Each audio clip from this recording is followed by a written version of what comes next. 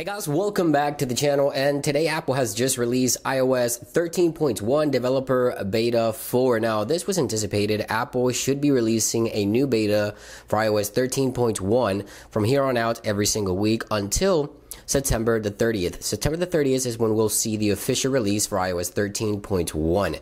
Now, of course, in these videos, I like to share with you guys what's new with the latest software.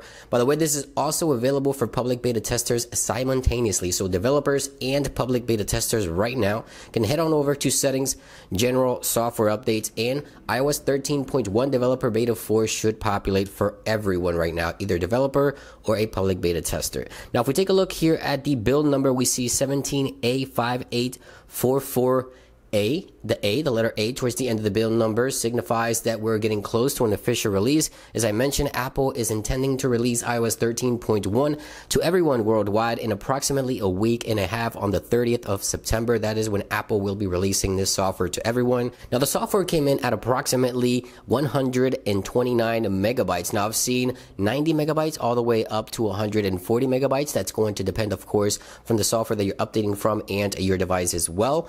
And there's a few changes coming with iOS 13.1 on the 30th for every single iPhone that supports the software, including the creating personal automations on your devices with the Siri Shortcuts application, and also creating home automations as well. Now, 13.1 also brings back the sharing ETA, so estimated time of arrival in Maps can now be shared with 13.1, and this feature will make its way to the official final release. This one was intended for iOS 13.0, but Apple pushed it back a few days, so 13.1 will be bringing that feature, including some tweak to the Volume HUD. So the Volume HUD will now display the actual AirPlay device or the actual Bluetooth device that's connected to the audio source when you're, listening to music using your headphones or whatnot. Now, another thing I am expecting with 13.1 is improvements to audio share, where you can share the audio with multiple Bluetooth devices and manage the audio sources separately. Improvements to that should be coming with 13.1 as well. And one thing I've noticed right away with iOS 13.1 over the past 2 hours that I've had this software installed,